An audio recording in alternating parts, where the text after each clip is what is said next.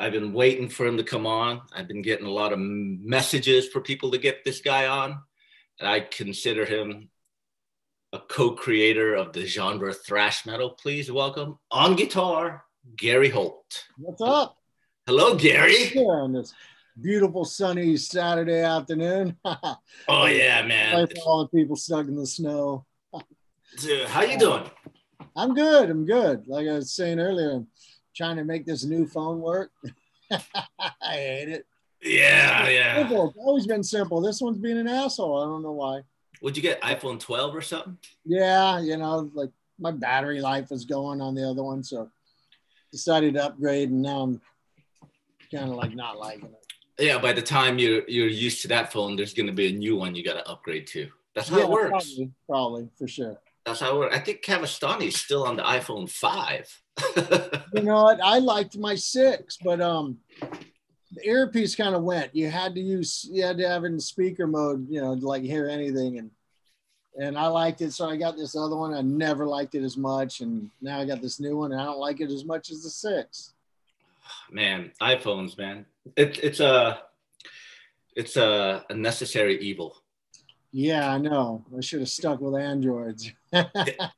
Those are European phones, bro. Androids and stuff. Gotta have the iPhone. Dude, I want to talk, the couple things I want to talk about with you is, of course, we'll get to the new Exodus, but I want to start off with Slayer, your stint with Slayer. When did you get the call? Right after the first 70,000 tons of metal, when we're all out there, Carrie actually reached out to Bob Tyrell and said, tell Gary to call me when he gets to shore. And, we were out there tearing shit up. That was fucking fun. Yeah. The very first one, we had a blast. I know what fun feels like, and I know when I'm having it, and I was having fun. And so I got home, and I called him, and he kind of filled me in on everything that's going on. And I thought it was going to be like, a few months, maybe a couple of tours, and it sounds like something fun, do something outside the box for me, and it turned out to be almost 9 years. So, dude, 9 years, that's a good run, dude, with Slayer. 2 months shy of 9 years. It started in February, Did you know all the songs? I mean, did you just go in and did you sit down with Carrie and learn them, or? I didn't know any of it. I knew like maybe one Slayer riff, and no disrespect, I wasn't one of those guys who knew all the songs by heart. I knew more of Show No More Mercy than any of the other stuff, because back with me and Bailoff, we were listening to that shit when it, first came out, and like the other stuff, I didn't have that super fan knowledge of where all the changes go, where you could hum it before you could play it, Yeah. I didn't know any of it. Wow, I had to learn all of it. I had no idea. And then I had to learn the Slayer way of thinking. I'd learn a riff, but I'd learn it kind of how I would have written it. And then you realize there's 5 million more notes than you thought. Did you sit down with Carrie to go over the stuff? I mean, how was the jam session like when you first jammed with Slayer? First day I jammed, I played like 19 songs, I think. Wow. Learn them at home, and like anytime I got to learn a song, the first thing I do is I don't pick up a guitar. I just listen to it for like a couple of weeks, so I know where all the changes are, and I know the song the same way some like fan would know the song. Not that I wasn't a fan, but you have to like, know all the parts. It doesn't do you any good to learn a riff if you don't even know where it goes. Yeah, I know what you're saying. I'd hum it and I'd hear all the little things, then I'd sit and learn how to play it. Gotcha. Yeah, with me, it's like if we have to pick out an old song in Death Angel from an older catalog, I'll just listen to it constantly. Then I'll just have Rob show me the riffs, and I got it. Yeah, because you know how it works. You know where all the parts go. Totally. Now, correct me if I'm wrong. Other than Slayer, the only band you've been in, Exodus and War Dance. Yeah. Right. And War Dance, 3/4 were Exodus anyway. So. Yeah, it was you, Tom, and I'd never like been in another band in my life, since I was 17, and that's why it was appealing, because at the time of that Slayer called, I was planning on taking some time off. Like we'd been going pretty hardcore for like a few years straight, and I wanted like a few months off, and didn't turn out that way. I ended up busy as fuck.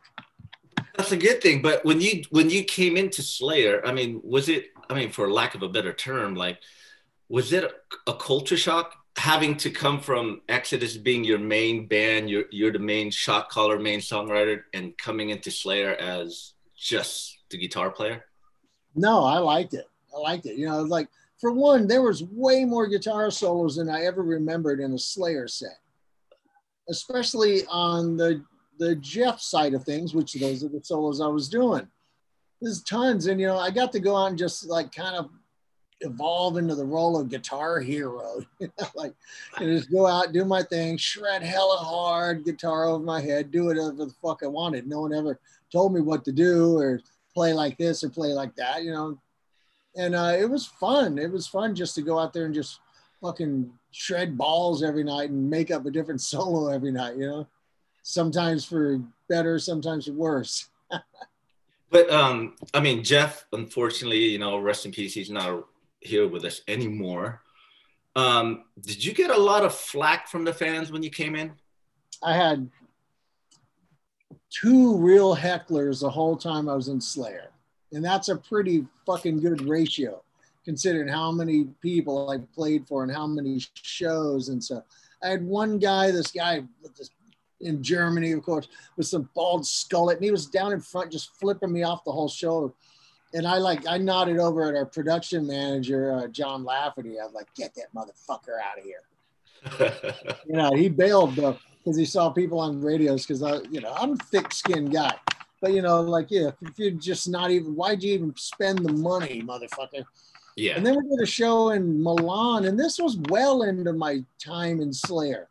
And I had a guy front row just talking shit to the point of like made me mad a little bit, just because, you know, he was like right front row. And at the end of the show, I hopped on the subwoofer, you know, the subwoofer, right up to him and like smiled at him and like, we can continue this conversation right now. And he didn't have shit to say. He didn't have shit to, because he had got me mad. Didn't hurt my feelings, but like, let's bring us a little closer together and have a conversation. Yeah. Yeah. Like that, you know, because he was aggressive about it. He was fuck you, you know, like, you know, and I've been in the band for fucking 5 years at this point.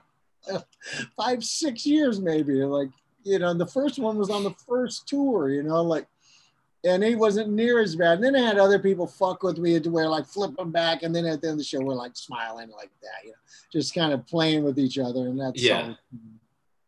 That's awesome, man. I mean, I'm glad. I mean, 2 is better than a whole bunch.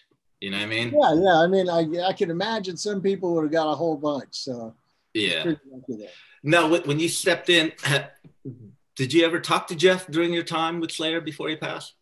Yeah. He came down. It was there at a rehearsal once. You know, like actually asked him a question about a lick, and you know, and he was cool as fuck. You know, we never really had a conversation about me doing it, but at his memorial, you know, they read a letter that Catherine had written, because she just, you know, it was too much, too raw for her to come.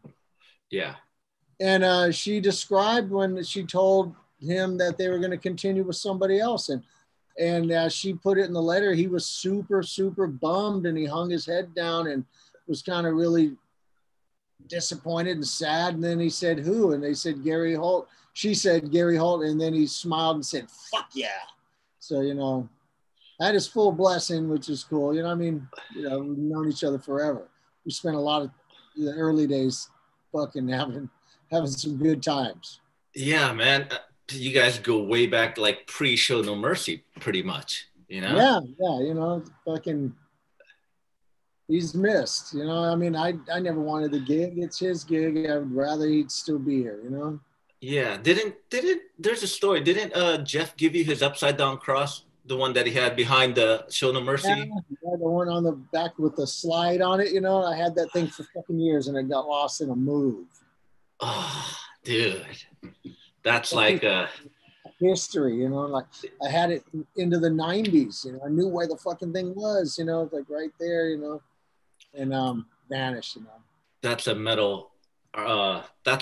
metal history right there. Come on, you know that sucked. It'd be right on my wall, obviously, if I had it. Yeah, dude.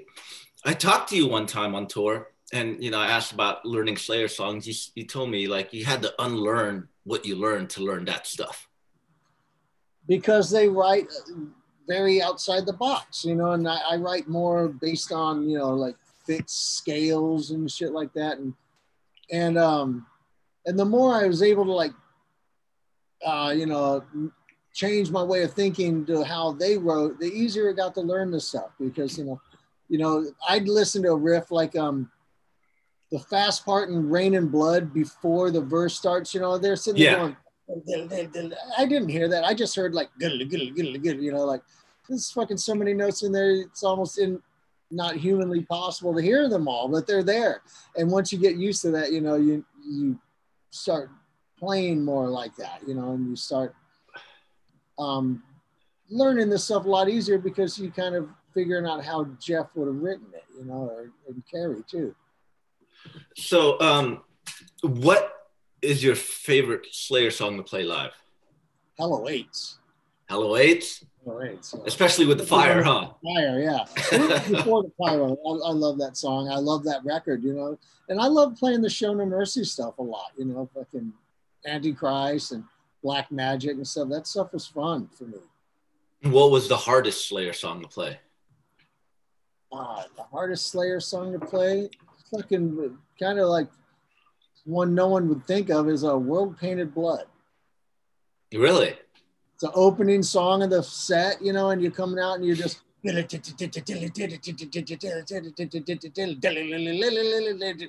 the verse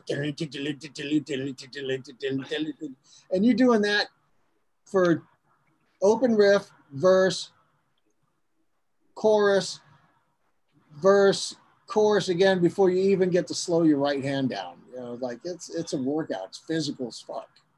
Wow, man. How about the Slayer song you wish that wasn't on the set? Oh, you gonna make me do that? Yeah.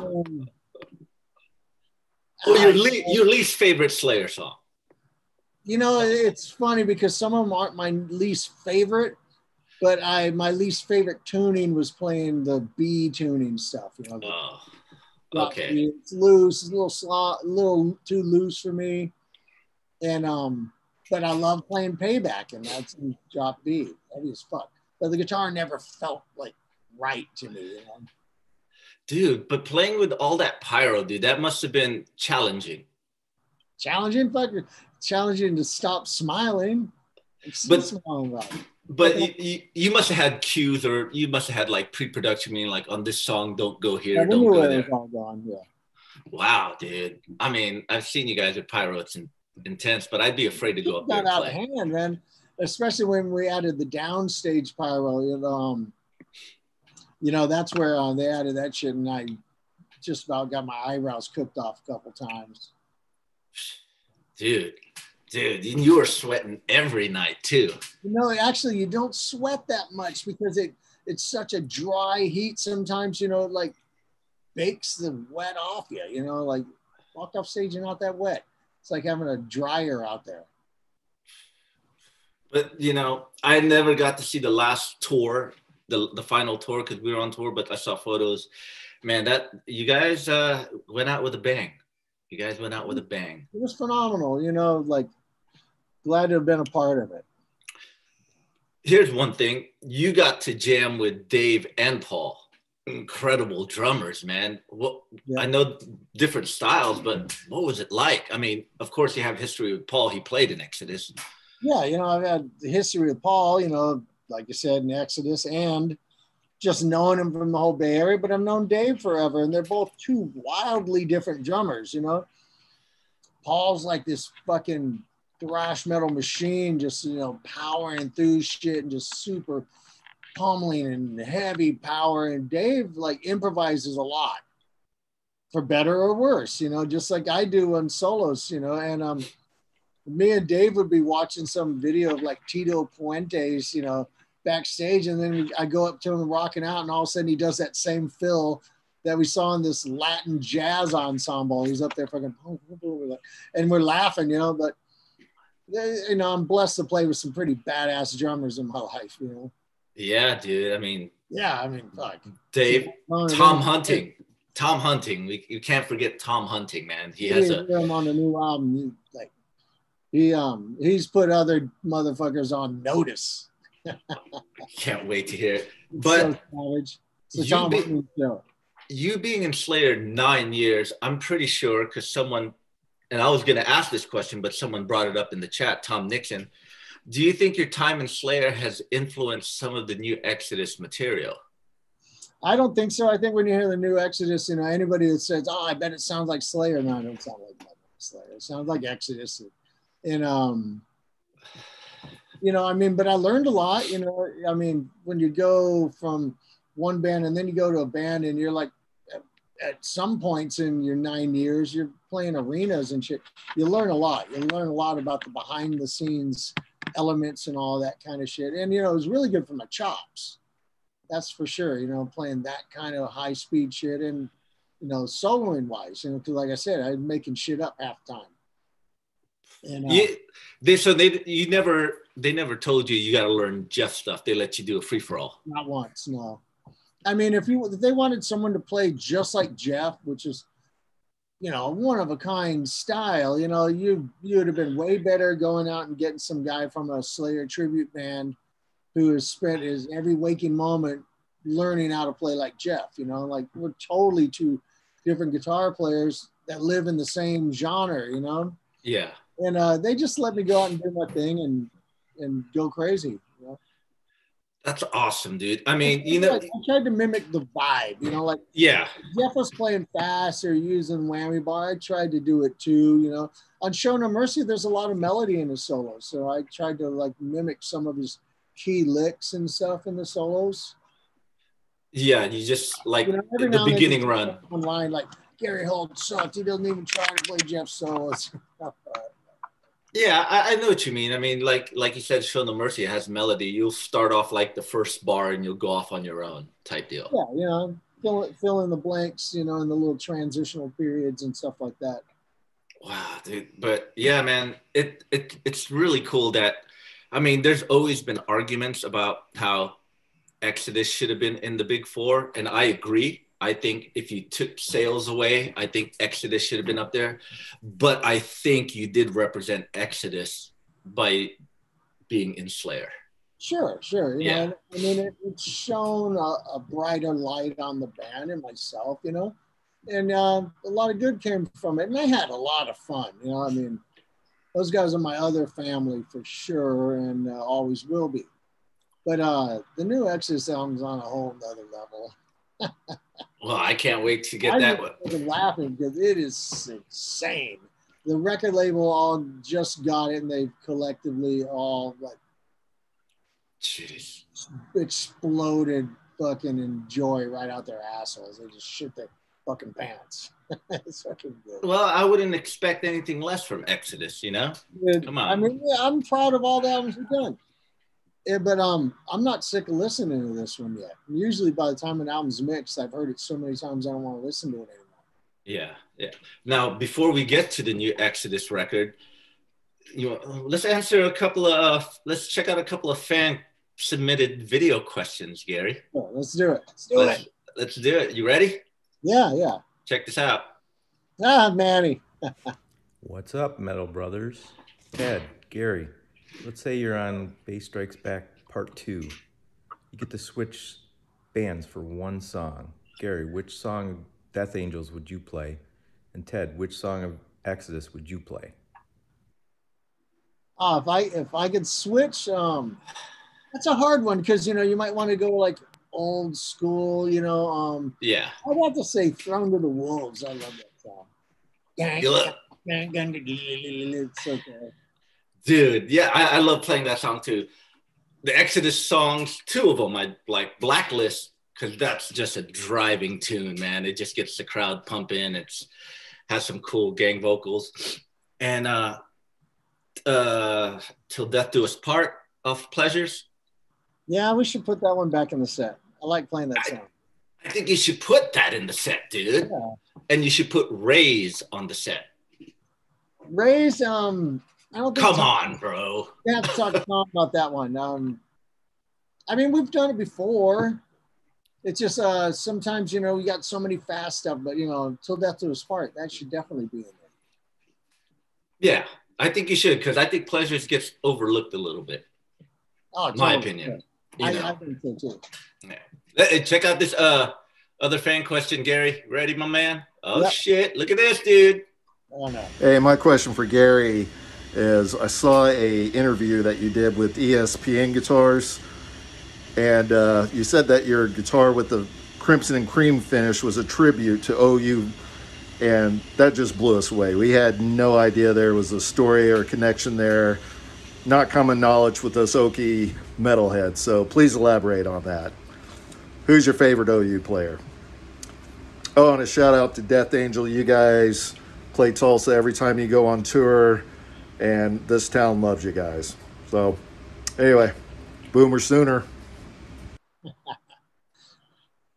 All right. My love of all things OU is it's fucking genetic. My father, born and raised in Asher, Oklahoma. I was raised with Sooner football, playing in the house.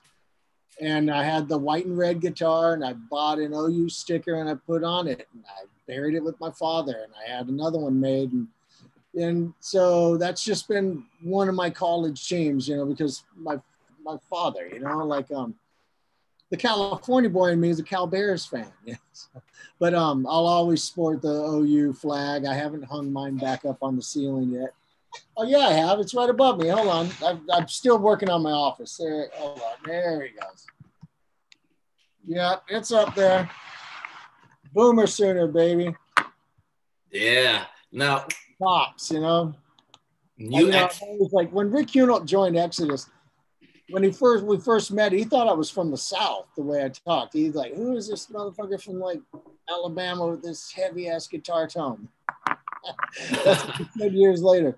And like, I'm from fucking California, born and raised, but I talked a little bit like my father, I think. And so I had like this hybrid accent, you know, a little California, a little Oklahoma. I called it a Okafornian accent.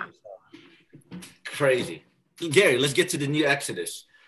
When did the writing process start for this record? Years ago. I mean, some of it. You know, whenever I'm writing for a record, I'll write like thousands of riffs, and some of them are great and they don't get used at all because I get bored and I've moved on to other riffs, you know, like I have scores in my phone. And, but, you know, I had a bunch of stuff, and then Tom and I in the summer got together up in the mountains and we really started like putting it together.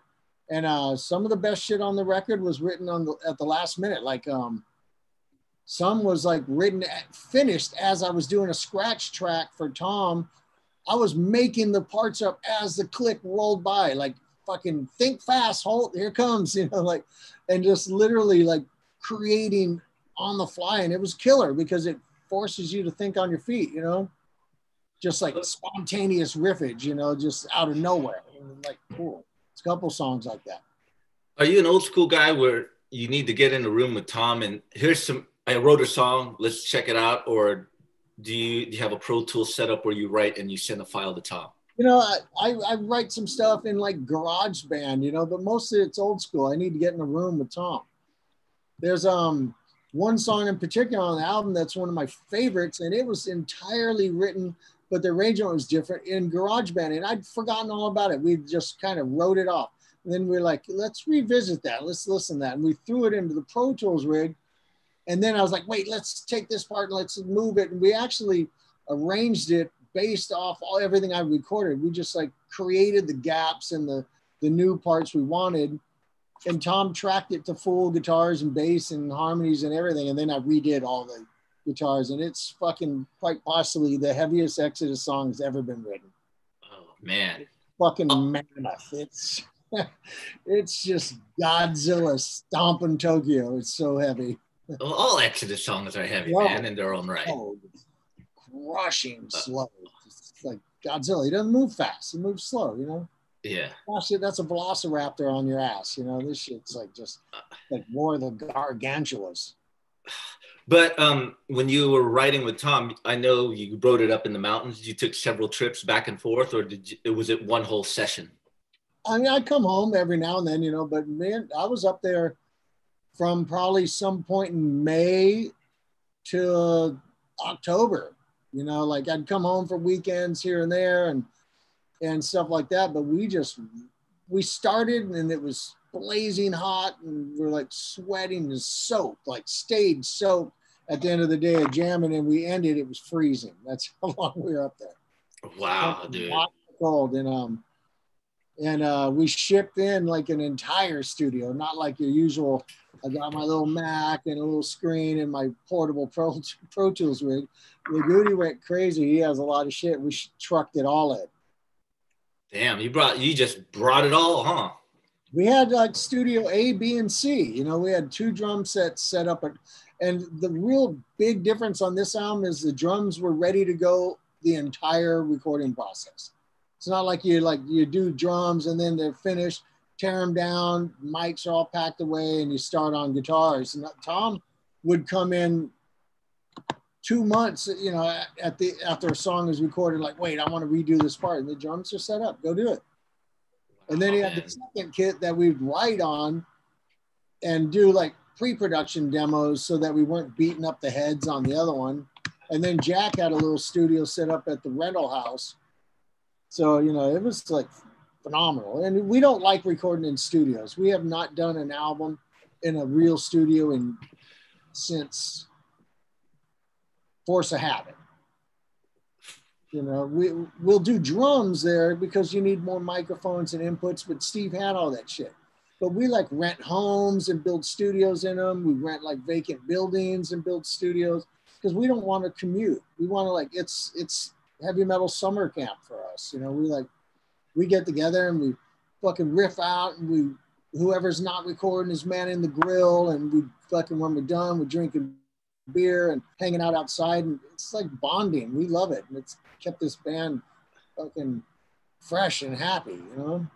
I talked to Zetro about that. He said that's the first time Exodus has been together recording since Tempo, like everyone in one Tempo, room. We lived out there, but Zet would commute back and forth. So this is his first time living amongst the record. You know, it's like a wild animal, and you're like living there with it, you know. And but we've done that, and we did it with Rob, you know. No, wait, I correct myself. We did do Shovel-Headed Kill Machine in the studio because Andy wasn't available and stuff. But both the Exhibit albums we did, built our own studios.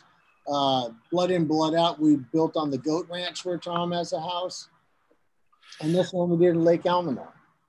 Nice. Are there any guest guitar players on the Exodus album? Rick Hunolt and Craig and Loon both do a solo. Oh, your stunt double. Yeah, my stunt double. He does like probably the best solo on the whole fucking album. It's so good. I'm listening to that and like, I'm glad that falls into the realm of Lee'll have to learn that live, not me.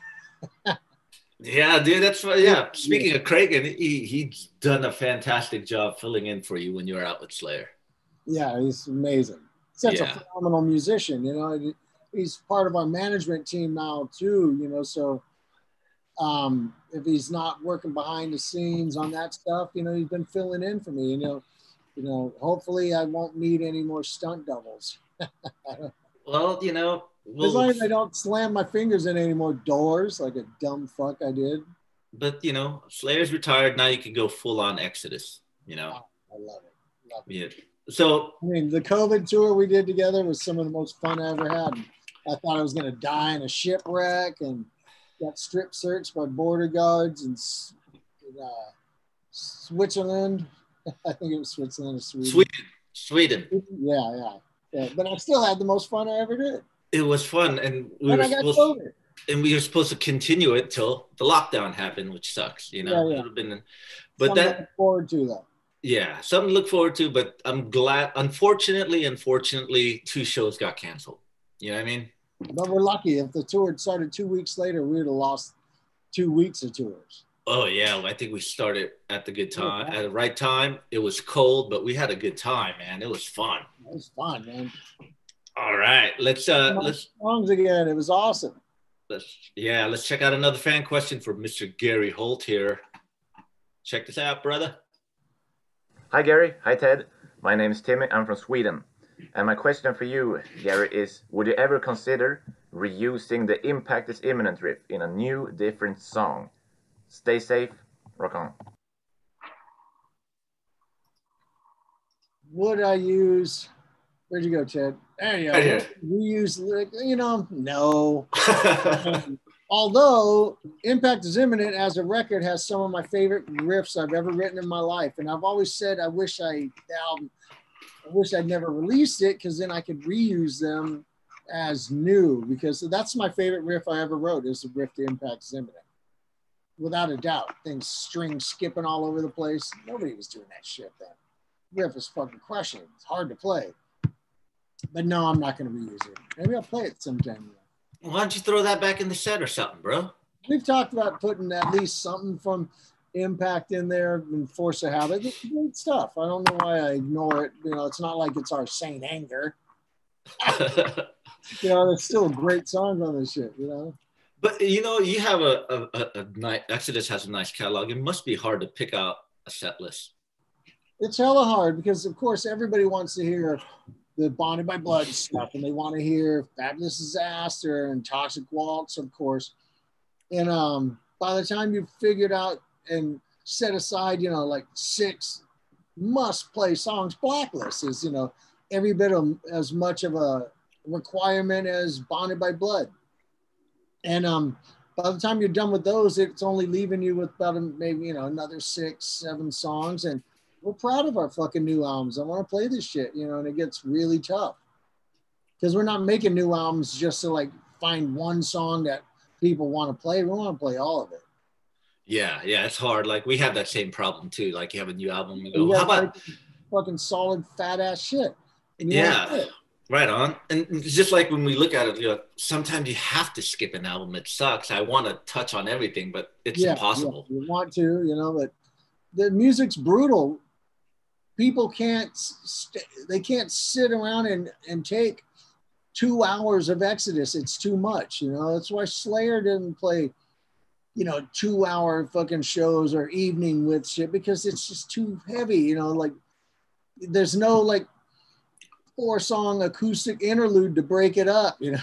It's like they're gonna be 2.5 hours of fucking hammers to the head. You just can't do it. I mean, 90 minutes of Slayer is good, and you guys always did exactly 90 minutes per night on the dot. Yeah, you guys had that dial. Yeah. Dial. All right, man. Let's go to another video question here. Man, Gary, you're famous, dude. You're famous. Hi, Ted. Hi, Gary. Here's Alex Thrasher, all the way from the Netherlands. Of course, Bonded by Blood is considered one of the best thrash albums ever made. I think this album deserves a tribute. How about a re-recording? And every great Bay Area thrash band will play a song from that album, like Violence playing A Lesson in Violence, Testament playing, of course, Exodus. And the opening song could be played by Metallica, Bonded by Blood. They started it all, right? And the final song, Strike of the Beast. There's only one band who could make that happen, right? That's the Mighty Slayer. That's the Mighty Slayer. With Gary on guitar and Kerry King on guitar, of course. You can make it happen, Gary. Please. Is it possible? Let me know. He gives me way too much credit. It could happen. Okay, Metallica, cover an Exodus song right now, suckers. Hey, it's possible they covered a Fate song. Yeah, I know, but it is what it is. I mean, when we re-recorded Bonded by Blood, my original idea was I didn't want to re-record it myself. I wanted other people to do the songs. I had a short list of people that I thought would have been killer, but those kind of things never happened. And I wanted to pay tribute to Paul, and so we did it ourselves. Some people hated it, some people love it.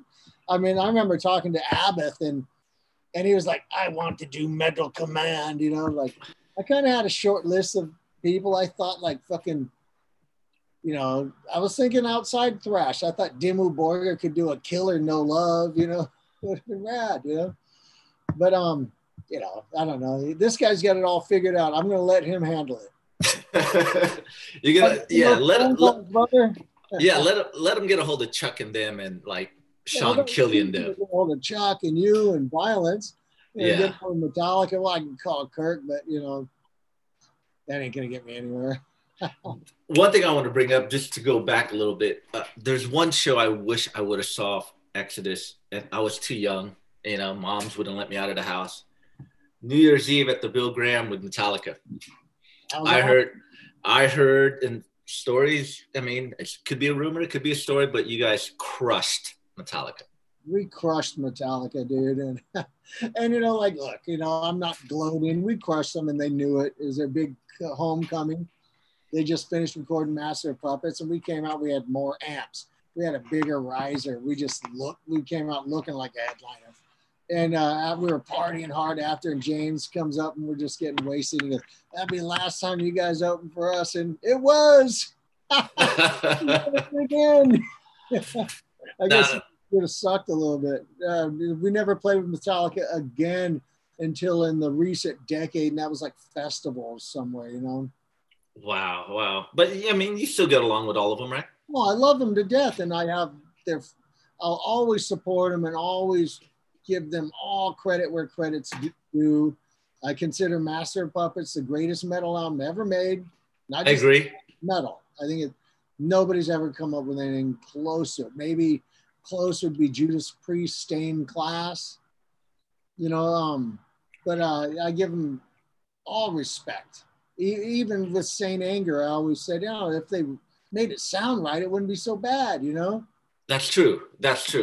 I mean, on YouTube, some guy re-recorded the whole album, but did it with like proper drum sound and guitar sound, and the songs are killer. And just add some solos in there. They put some solos in it, like Kirk Shred. You know, yeah. And I've never listened to Lulu because I don't want it to sully my opinion of a band I admire so much. On that note of it. On that subject, Kirk showed you he taught you a little bit on guitar, showed you a first chord or something, right? He showed me my first lick, you know, did a little, and you know, the basics, building blocks, and he showed me my first chords and taught me how to play some songs and stuff. You know, I wouldn't be doing this today if it wasn't for Kirk, maybe. You know, I don't know. But I heard too. I found my way to a guitar at some point, but you know, like we hit it off and became fast friends right away. And he's like, you know, let me show you some guitar. And 6 months later, I was in the band. See, 6 months later, it's like I heard you left. 6 months later, you came back and you were Yngwieing out. No. 6 months, I was playing competent solos. In a year, I was playing really good solos. You know, I was still, you know, they rehearsed in my garage, and then they moved to a friend's house, and I was still part of the road crew, roadies. You know, we moved 212 combos and drank beer and pillaged and wrecked shit, you know. And at rehearsal one day, he hands me his guitar and here, play something, and we played Grinder, Judas Priest, and then they asked me to join. I said, "Fuck yeah!" You know, changed my life forever. You know, man. That song is dear to my heart. You know, always will be. Would you consider Metallica a Bay Area band or more of an LA band? Bay Area band. They had no home there. They were not wanted. They were outcast from Southern California, and they came and found a home up here. You know, so they're Bay Area band. Okay. LA did not get to take credit from Metallica. So. Okay. You heard it from the man himself. There's always debate about that. To call them your band. I'm sorry. And there's always a debate about that. That's why. So I thought I'd ask the guy who's been there from the get-go. Yeah, and they moved up here because this is where fucking the scene was. There was no real, you know, it was a hair band scene down there. They come up here and found, you know, like-minded fools like Exodus and Death Angel, and found Rampage Radio and all these people, and Brian Lou and Ron Quintana and Ian Kalin and Rich Birch and fucking the whole scene, you know, and everybody embraced them, and they came up here and found people listening to the same music they were, into the same shit, and they knew they had to live here. You know, that makes you a Bay Area band, not an LA band. Okay, good. Now that Slayer is an LA band. Slayer kicked fucking ass. So LA, you get the claim Slayer. All right, just let it be enough for you. came Slayer and Megadeth. Yeah, you get the claim Megadeth and Slayer. You guys have got a pretty good track record. You just don't get that one. Yeah, we got Metallica and Exodus. I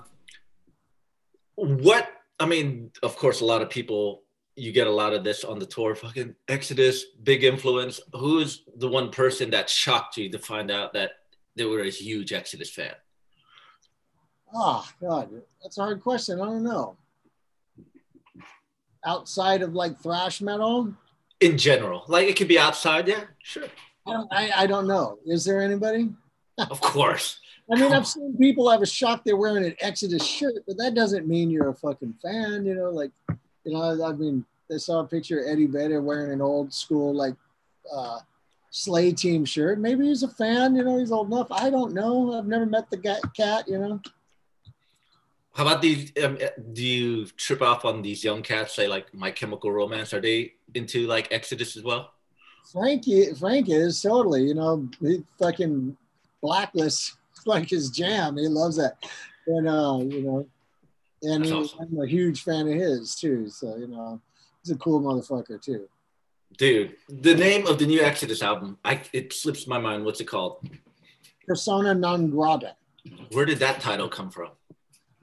You know, it's just a term for, you know, like that the person who's been outcast, tossed aside, you know, rejected. And the album, you know, covers a lot of political bases without picking a side. It's kind of crazy, you know. People on both sides probably think it's in favor of them. I don't know. You know, not that I'm playing both sides of the fence, but the album's fucking crushing. It's so good. And lyrically, it's great. And at times it's, you know, deadly serious. And, you know, at times there's a little bit of sense of humor on it, not much. It's a pretty dark record. Did you write all the lyrics on this one? No, Tom Hunting wrote one, actually. Wow. And, Zetro wrote 2, and I wrote 9. 9. Damn, dude. You were a busy cat, writing riffs, arranging riffs, and writing lyrics. You know, when we're in the studio like that, you know, at the end of the evening when we cook some dinner and we're done tracking, I go in the room and I just start writing there. And I usually write in the morning, like before anybody's awake, when it's really quiet. And they'll wake up and I got the song done. You know, I went to bed with no song done. And the song Tom wrote's great, but it took him probably a couple of years from start to finish. But it's fucking fantastic, you know. So when you guys record, is it always like drums? Do you lay down the scratch tracks, then it's Tom, then you go back and do the real guitars? Yeah.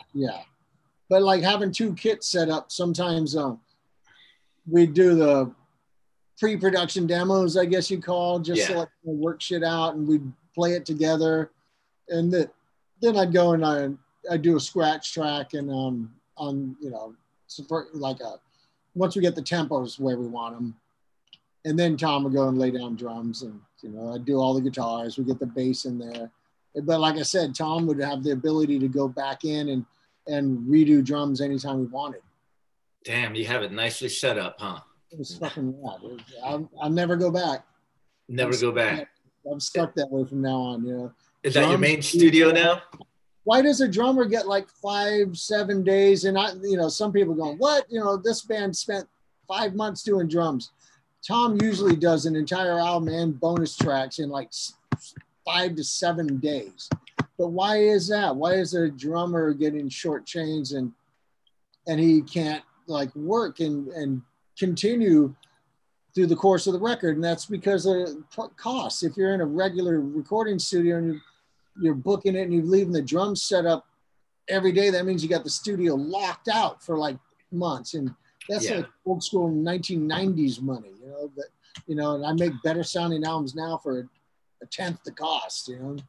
Yeah, technology and you know, technology, you know. And plus, you know, you've been there from the beginning, from Bonded by Blood. Now you know the studio. You know what I mean? Yeah, I know what I want. The crazy thing about this album is a first for me, and I don't know if any other guitar player has ever done this, so they can let me know. from the rehearsal point of me and Tom to pre-production, and that when I actually mic'd my rig up and started guitars, I did not touch a single knob on the amps or nothing. Really? It's the same setting? Older. We experimented with microphones. That's all we did. I didn't like, oh, I got to mess with the low end. I got to do this, add more gain, less gain. It was perfect fucking from the plug-in. It was like those Marshalls were so good. Dude, Marshall, man, I'm surprised you didn't use a Kemper on this one. No. You gotta go full tubes, you know. I still love the Kemper. I use it live all the time, but I run mine into like Marshall heads, you know. So I'm getting that full Marshall power amp section, and like, you know, it sounds like an amp. Now with Slayer, I'm gonna go back to Slayer. You had to use Jeff's rig. You couldn't use your own rig, right? No, I could have used whatever I wanted. It's just Jeff's was what was there at first. Like my first shows was Soundwaves in Australia, and I managed to arrange to have a little stage time so I could play with it a little, but it was very clean compared to what I'm used to, you know. And over the years, you know, I went through various different Marshall amps, you know, until I finally got the Jubilees in there and was truly like happy. Wow, man.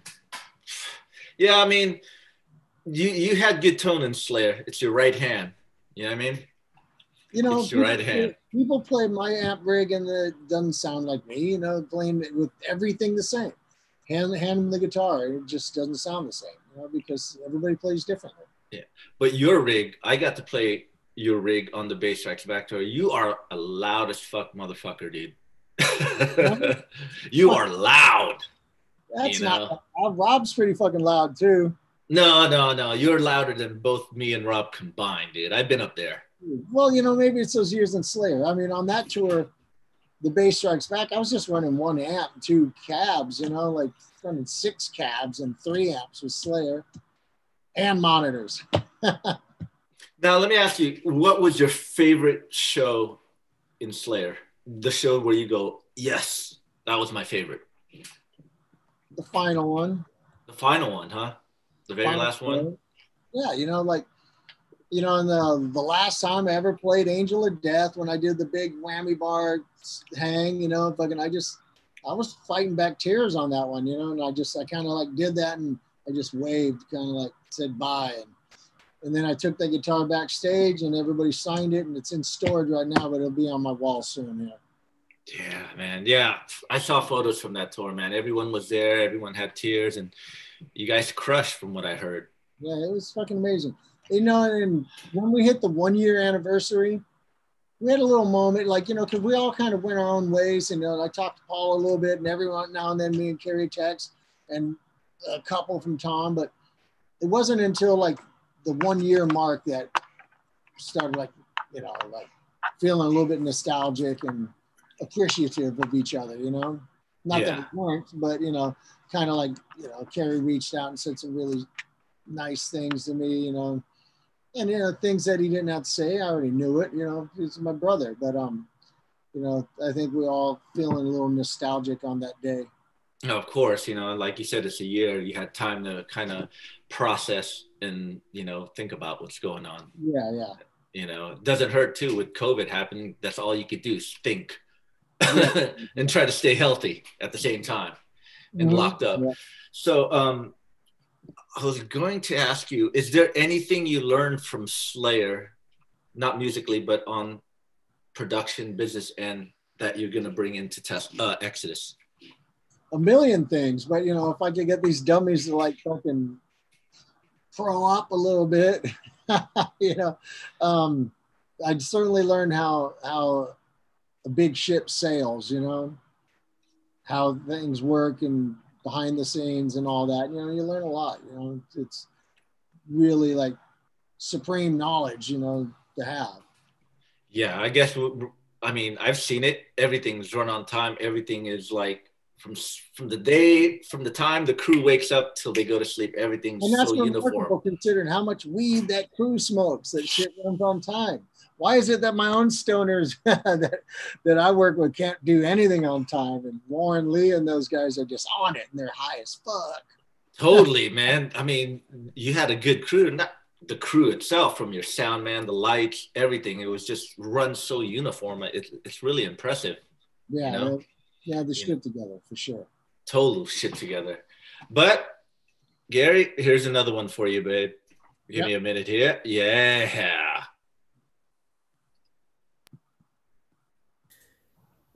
Hey, Ted. Hey, Gary. Ted, thanks for doing these. Keep me up and keeping us sane during these crazy times. Gary, meant to ask you this at the garage sale, and I totally spaced it. How did you end up on Top Chef Masters, and was the food really that good? Thanks. All right. How did I end up on Top Chef Masters? Maria Ferraro set it up. So you want to be on it with Scott and Rob Zombie? Sure. Fuck yeah. It was fun. It was good. Wolfgang Puck was cool as fuck, and the food was awesome. And I'm not a vegan now. I went through a vegan period, and that wasn't then. And the food was amazing. And I do eat a lot more vegan stuff now from time to time. But I'm kind of like straddling the fence on that these days. But yeah, it was fun. It was good times. Dude, I didn't know you were on Top Chef. Yeah, Top Chef Masters Rock Edition. I gotta look that up. You were on it along with who? You said Rob Zombie? And Rob Zombie. Wow. And one thing they didn't show, like on the episode, you kind of see a quick toast, but it was when one of the contestants was bringing out a dessert and had some sambuca and put a little on top, and they was walking away, and I said, whoa, bring that back. That was me. I said, bring that back. Come on, I'm drinking that shit. And so we all like pounded it down. But they just kind of like cut to a little of us like clinking. But that was me calling the alcohol back. Jesus. Gary, there's I know your influences stem back from like the old days, but is there any new guitar players that you like younger cats, that you think like, holy shit, these motherfuckers? There's a million. You look on Instagram, there's all these kids that are just shredding and doing crazy shit. And I see guys like the dudes from Periphery, the shit they're able to do on guitar is just phenomenal. It's like stuff that I'm too old and set in my ways to even think about learning. And, but me, I gravitate towards the crunchy guys, fucking Blake and Nick from Power Trip, and fucking, all my boys in Municipal Waste and stuff. That's what I want to listen. I want to listen to guys go, you love riffs, huh? I love riffs. It's like if someone said, what you can only do one, what are you going to be? Rhythm guitar player or lead guitar player? I'm giving up lead in a second. I'm not even going to think twice about it. Done. Like the riffs, huh? Yeah, I'm a big riff fan too. You know what I mean? Yeah, like, Gary, you can have the world's best lead tone and a shitty rhythm tone, the world's best rhythm and this horrible lead tone, and you can't play lead anymore. I'm going to take the rhythm. Fuck it. Simple. Because you could write songs with riffs. yeah, you can't write songs with solos unless you want to do some instrumental shred record. That's not, maybe someday, I don't know. But I'm all about the riff. Excluding Bonded by Blood, what would be your next favorite Exodus record? The new one. The new one. Without a doubt. Because I consider that I'm still learning lessons. I'm 56 and I'm still figuring this shit out as I go along. And that's where albums just staying at such a high level of fucking intensity and energy, and I'm still learning and figuring out how to do this. And the new album, I think we really put it together. Well, I can't wait to hear the record. But before we close off this episode, I always ask my guests, I have the deep dozen or dirty dozen, however you want to call it. I got 12 questions. Yeah, you go for it. Yeah, okay. Mild or spicy? Spicy. Have you gone too far with spicy? Oh, many times. Anybody who knows me closely knows I get the hiccups from hot food. And I'm like the heat barometer in Exodus. If I start hiccuping, everybody's like, oh, shit's hot. Gary's over there. What's the hottest you had? I went in LA and went to an Indian restaurant once, and they made my food so fucking hot. I thought I was going to like my chest was going to collapse from hiccuping. It was pretty hot. Oh, I've dogs are cat. eaten Lee's food, which is ridiculous. Oh, dude, I've seen Lee eat Like, some we both have crazy stuff. leftovers in the bus fridge, and Jack ate mine one day because Lee said, "You can have mine," and then Jack took the wrong one, so I went to get mine, and like, fucking, not even edible. It's ridiculous. Yeah, I've seen Lee eat some hot stuff. I wouldn't touch it. Yeah, No yeah. way. Nobody can hang. I've seen people pretend that they can step up to that throne, but no, Lee eats that shit without even blinking. Yeah, he has. He's an alien. He's an alien. It's like in that. What's the movie? Where the aliens they get drunk on sour milk. Fuck, I don't know, man. Somebody. So they've integrated into America, into the world, and so there's like cops and you know, like it's a cop team, and one's a human, one's an alien, and Was it was that with Will Smith and is it Men in Black? No, not Men in Black. No. Yeah, I don't watch a lot of sci-fi, Gary. You got me there. Yeah. But they get drunk on sour milk. You'll see like homeless rhinos on the street and shit, and the alien one's got like a carton of milk, and they're down there just getting wasted. Oh, carton of milk. Jesus. Yeah. Dogs or cats? Lee's an alien. He could eat the hot food, get some high or something. Dogs or cats, Gary? Cats, of course. Oh yeah, you're catter day. day. I like dogs with cats. Yeah. A movie you could watch over and over again. Braveheart. Mel Gibson. Huh? Okay. Favorite biggest pet peeve. People being late. Can't stand it.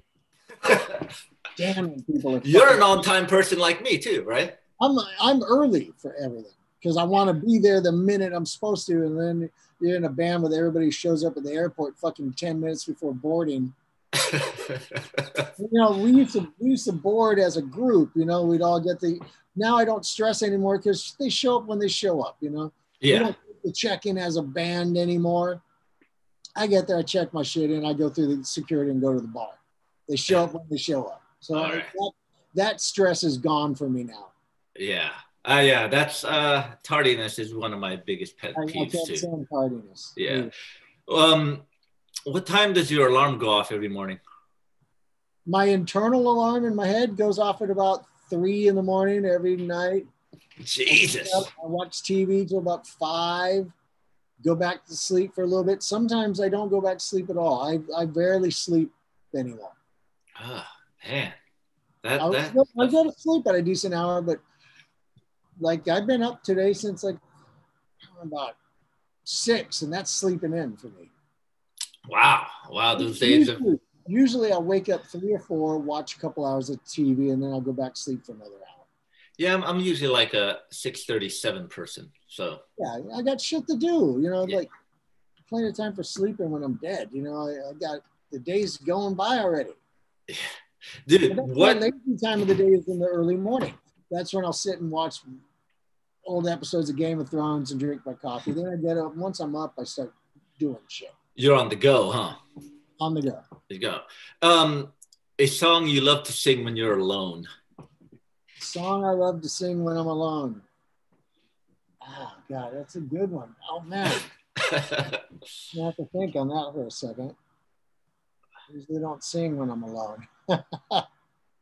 Although you probably sing in your head or you're in the shower. I don't know, because it changes. There's no one song. It's like it could be anything, and it could just be the most random fucking song on earth.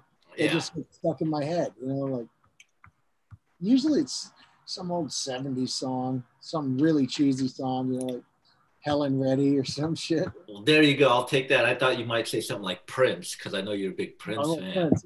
That's in my blood. It's in my DNA. What's your favorite vacation spot? What's a vacation? Come on, man. You know, I have not had a real vacation, I don't think, in my whole life. I've gone to places with Lisa, you know, with my wife, and then involved being on tour to get there. Well, so, yeah, pick a place then. Is that place I love to travel to is Japan. That's my favorite place to go. Yeah, Japan's really cool. I like Japan. The food, Just go and like drink beer and eat at like 10 different places in the same night. Just stop and have some fucking gyoza and then go to another place and get some sushi and another beer and this walk. You know, it's so safe and everybody's so respectful and polite. I love it. Yeah, you know? Man. Then you fly home and you have a layover in Philly and that's just kind of a what if. Obviously, coming from Japan, you don't go to Philly. But yeah, and then you encounter the real source of fucking frustration. What's the one thing about you that probably annoys others? That one thing, what? One thing about you that annoys others. Nothing. Come on, man. No, my wife, what annoys her is that my hearing is bad and like I can never hear anything she says, and I'm constantly, what? And that she actually is on my shit to get a hearing aid. You getting one?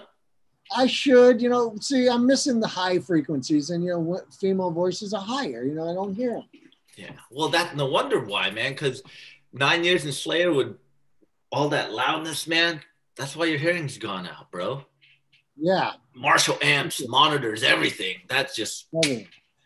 But yeah, that's super annoying to her. I don't know. I don't think I have really any annoying habits. I lay in my bed and watch shows in my bunk. I mean, on tour, I give my band free reign to do what the fuck they want within reason. I'm not too annoying.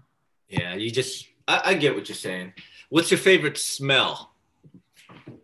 Favorite smell? Nice steak grilling. Animal flesh. Steak. What kind of steak? The shit smells good, and even when I wasn't eating it, it smelled good. Oh, dude. What's your favorite steak? Like a ribeye. Yeah, same here. I like ribeyes. And just enough fat content in it, Yeah, I like ribeyes, especially on I like a steak sandwich. That's my thing. I don't like to chew it in the front teeth. It gets all stuck up in there, Yeah, that's why you have floss, bro. I know. If you don't have floss, I'll like fucking search all my clothes for a thread that I can pull off to try to get in there, Yeah, you gotta care. Stuck and you're fucked up. Yeah. An instrument you wish you could play? Violin. Wow. You like the sound of violin? And cello. I've always thought about actually like trying to teach myself to play cello. Yeah, it has a nice sound to it. Violin does have a nice sound, all that orchestrated so stuff. Expressive, like in piano, like not keyboards, piano. I wish I could play piano. That's where, I listen to Prince, and my favorite Prince songs are his piano songs, and I wish I could play and sing like that. Yeah, I like the sound of piano and a Hammond organ. I like those sounds. There you go. On a scale of 1 to 5, Gary, how good of a dancer are you? Fucking 10. Oh, sick. Especially when I was younger and all my joints worked better. I could dance, but not as good as Rick Hunolt. Not as good as Rick Hunolt. Rick Hunolt is a dancing machine, and I'm not saying like, oh, he's silly. Rick Hunolt, I've seen him gather crowds around him watching him dance. I'm gonna have to. I've heard something to that effect, but I gotta see that, man. He has that ability to just cut loose, no matter how many people are watching him. It's fucking badass. Rick Hunolt. I mean, what did you have for breakfast today, Gary? I had some sriracha chicken bacon. Sounds good. Good. And an egg. Oh, yeah, okay. That sounds good. Here's a bonus question for you. All right, bonus. Michael Schenker or Richie Blackmore? Blackmore. Blackmore? Right on his heels. Blackmore's my favorite guitar player, and Schenker's like my favorite guitar player. Slightly, they kind of like the racing for the finish line. They kind of like that. Depends on what my mood is. UFO or Rainbow. Or Deep Purple. Yeah. Like I had Ricky Rackman on last week. He talked about you, and I threw him a question. I said Priest or Maiden, and it was, I think he was on the same thing. It's hard. Priest. Although it's a two-part question. First time I heard first Iron Maiden album was like hearing music for the first time. Yeah. But like the body of work, like Priest, you know, that's just so metal, you know, they invented the look, everything about it, you know? Yeah. Gary, thank you very much for jumping on this Saturday. Man. I appreciate it. And, you know, how to get my phone to work. There you go. Thanks to all the fans watching and all the fans that submitted questions. There were great questions. Gary Stokes. And stay tuned for the new Exodus. You said it's July release you're hoping for? June or July, I think. Something like that. Summer. And I'm sure there's going to be an album cover you guys going to share soon down the road. It's been worked on right now. It's pretty sick. The backdrop's going to look rad. Oh, man, I can't wait. Exodus, new record this summer. Gary, thank you again. Thanks, Ed. You have a good one. I haven't seen you. I hope we can see each other soon. No, I hope we can see people sometime soon. All right, man. Yeah. All right, everyone. Thanks for joining in, and I'll see you when the next stream is up.